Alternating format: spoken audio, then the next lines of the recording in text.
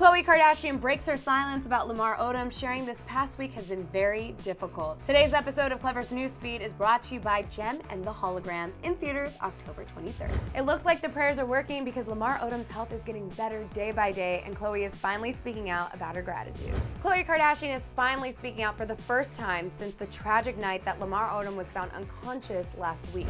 The reality star wrote on her website earlier this morning saying, "The past week has been incredibly difficult. I am so thankful to my family, friends, and fans who have sent nothing but prayers and well wishes to Lamar.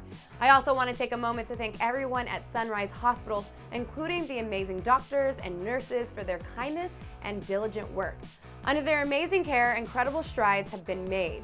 You can never be prepared for an experience like this, but without the outpouring of love and endless prayers that Lamar has received and the strength that I was given from my loved ones, it would have been difficult to endure.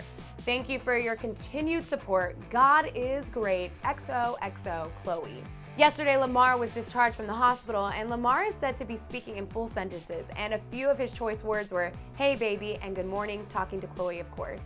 A source told TMZ that Khloé will be by Lamar's side during his whole entire rehab, which will also take several months, so it comes to us as no surprise that her relationship with James Harden will have to be put on hold.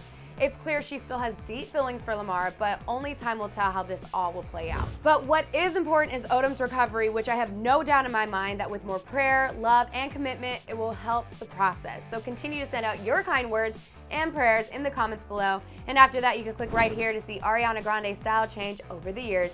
And don't forget to subscribe to Clevver TV for all your fashion updates.